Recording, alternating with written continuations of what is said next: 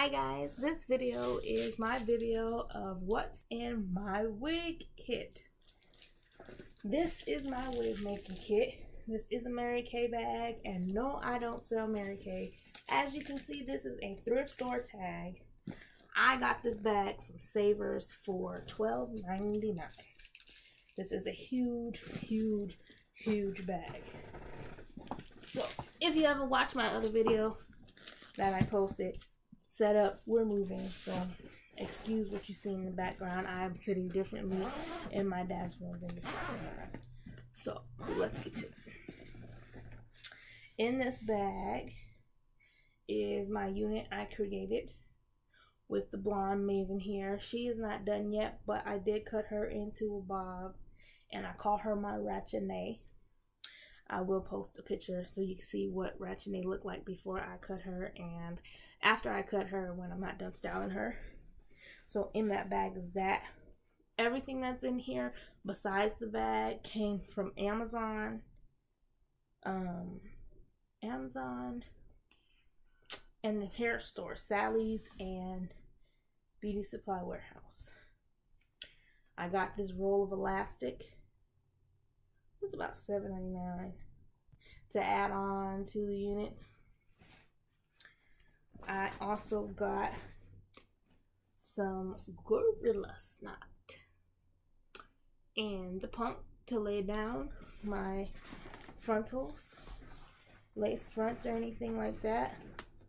I have not tried it yet because, like I said, my unit, I have not finished putting her together yet. I haven't styled her yet. And I also got some Got To Be Ultra Glued. It's supposed to be good for laying your lace down as well. I tried it on the back of my hand and it does get pretty damn sticky.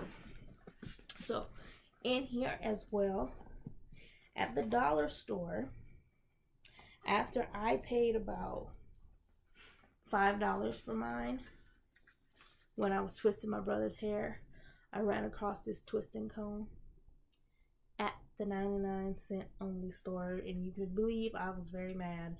It also came with this metal rat tail clip, so I got that as well. This is my old feather razor from when I was in cosmetology school back in 2010. And in here are some pink and yellow plastic duckbill clips that I got from Sally's for $4.97.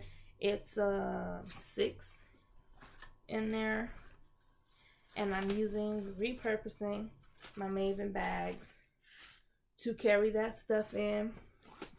And in here is little dresser drawers, not drawers, but little sections I can put it in.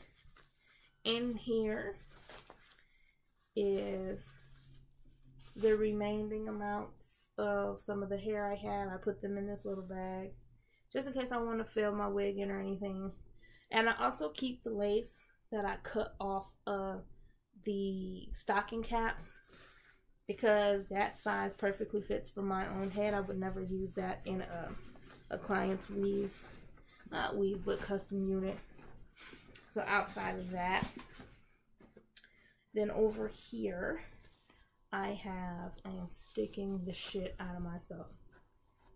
In this bag is, I keep my extra wig nets, hair nets to put custom units in. These are my 2 extra long sewing needles and my thread. The sewing needles I got were $1.97 at Sally's. The thread was, I think, $2.97. And like I said, I store it in a repurposed Maven bag. And as well, I have my brown wig caps. I bought those from Sally's. They were 86 cents. And here I also have my lenses, my fisheye lenses and stuff. See, I don't know how to use them yet, so I'm figuring that out, but my fisheye lenses are in here just in case I make a video or something. It's something I want to zoom in on. I carry that as well. another Maven repurposed bag. In here I have, like I said, more lace from off of a cap that I cut. And I have about 6 of these brown threads, because when you want blonde hair, since Maven sells blonde hair, if I'm making a custom unit, I have plenty of that. And they were 59¢ in the reduce, and because I bought 6 of them, they ended up being 33¢ a piece. Then at first I bought, freaking needles. At first I bought a styrofoam head because I did not think I was going to have the money to buy a wig block. And I bought these wig pins, T-pins, from Amazon, because at the time I could not get to Walmart to get any. These cost me $5 or something. The wig head cost me $3.99 at the beauty supply warehouse here in Las Vegas. I don't know if you guys have it. And I just took my kids' chalk markers and just drew her some stuff because she was looking a little extra ratchet with nothing on. And as you can see, her head is not straight, which is something I had an issue with. But she's still good for displaying your wig on while you're out and about. And I purchased my wig block. Finally, she is a size 22. I purchased her from off of Amazon, and she cost me about $25, and I'm a Prime member, so my shipping is free. Got a loose pin in here. I also have a wig tripod that is pretty tall. I can use it if I'm sitting down or whatever. I think that one was what cost me $20-something as well. And my wig block was 30-something. But either way it goes, I got my mom's little flat iron. I'm not gonna show this because this is not mine. I'm just borrowing it. And in here is my other unit that I made with the frontal. Like I said, because frontals is something that I made the first time, my frontal is in here. And I still have to style her up some before I display her on what she really looks like in the video. But I will post what she looks like from the time I originally made it. And in the bottom of the bag is some pieces of the frontal that I'm going to keep, because I saw a video that Pink Milk did that she used the leftover lace from her frontal in the middle of a regular full wig, and it made it look like it had her scalp in the front. So I'm gonna do that. I also forgot, stab my hand up in here one more time. But I also bought tape measure. It was pink. I got this from Amazon. It's like $2 or whatever. I have one at home, but because, like I said, I'm not at home and I don't feel like going to go get that. Lazy, right?